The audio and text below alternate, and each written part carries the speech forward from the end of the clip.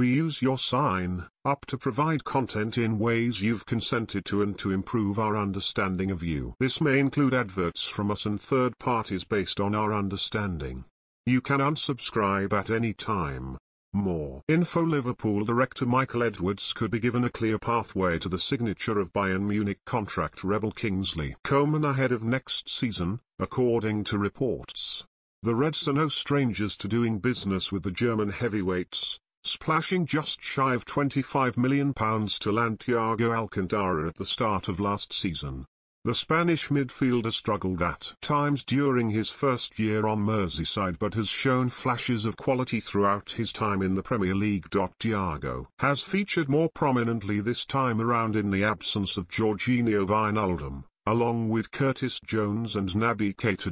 It seems as though Liverpool could be tempted into approaching Bayern for the services of Coman to reunite him with Thiago at Anfield next summer. The former will be out of contract in 2023 and is yet to sign a new deal at the Allianz Arena, with little to no progress being made despite lengthy talks over the possibility of fresh terms. Bayern are keen to retain the 25-year-old but have made it clear that they will not be held to ransom in negotiations, with the player reportedly demanding a hefty wage increase.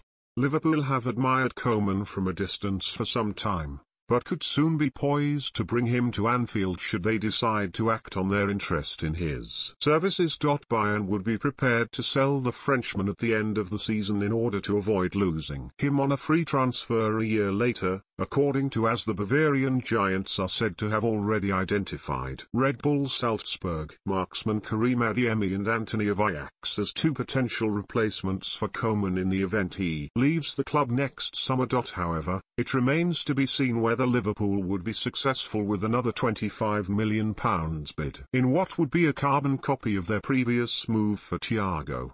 Bayern legend Christian Nallinger recently declared that his former employers are likely to cash in on Coman next summer but warned the Reds that he will only be sold for the right price. Bayern have a team of the highest quality, but they have a tendency to lose players for free, Nallinger told Bild. But you can't do that in the long run. You have to separate yourself from players if the offer is right.